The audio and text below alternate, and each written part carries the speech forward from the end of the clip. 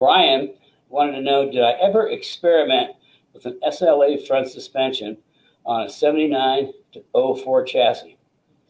Good question. Well, why don't I do this? The answer is yes.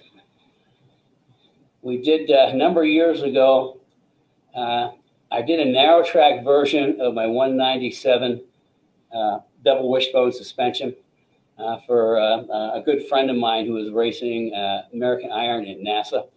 I can't remember what year car it was. I think it was a New Edge. But I put together, we tried to adapt the S197 double wishbone, and it just would not go. So what I did is I was at a shop, friend of mine who used to work for Riley and Scott as a fabricator. And what I ended up doing is I ended up drawing out the pickup points on the floor with a Sharpie.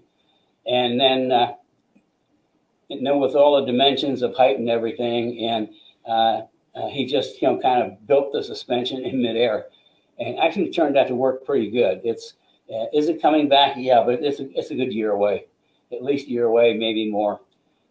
We've got a set of prototype parts, but we've got so much going on right now.